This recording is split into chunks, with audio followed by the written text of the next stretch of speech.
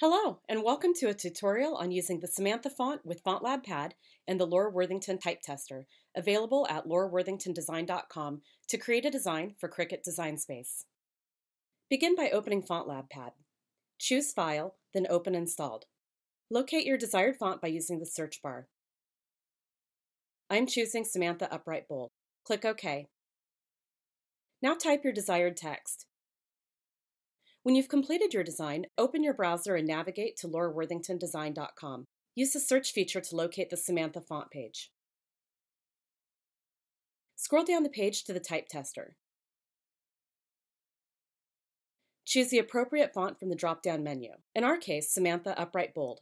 Now replace the text with your own. Highlight the letter you wish to change. The glyph palette will appear and select the swash or alternate letter form you wish to use. When complete, select the text and copy.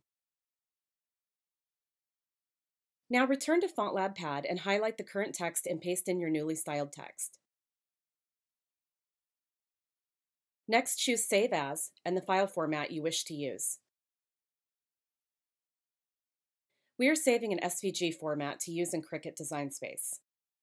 You are now ready to upload to Cricut Design Space. Open Cricut Design Space, choose New Project, then select Upload, then Upload Image.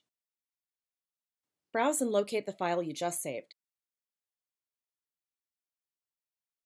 Click and choose Open. Then Save. Once saved, choose the image and then Insert Images. You can resize your image using the arrow handle in the bottom right corner.